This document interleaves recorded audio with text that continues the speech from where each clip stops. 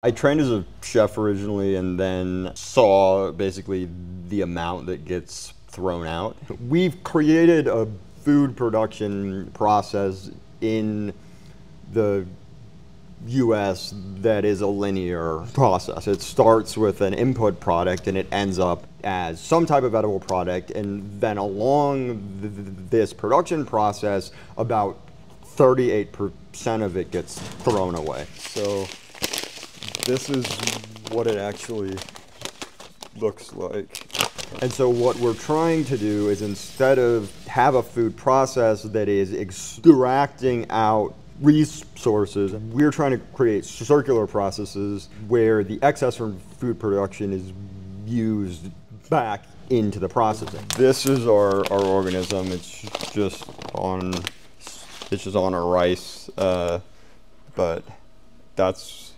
this is the powerhouse. The primary organism that we use is called Aspergillus oryzae.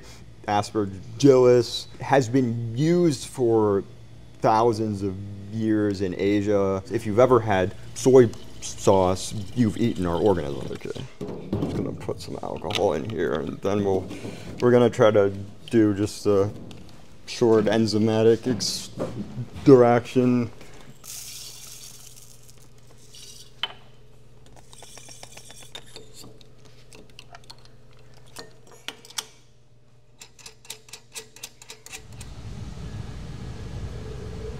We're heating the organisms in an alcohol solution.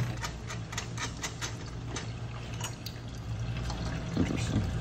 The reality is, with the increasing inconsistencies of the food supply chain, in the next 10 or 15 years, we're gonna have to have circular systems. I feel like we have a very unusual opportunity to create a company that is both a profitable company, an economically responsible company, and can have a mission that hopefully helps someone.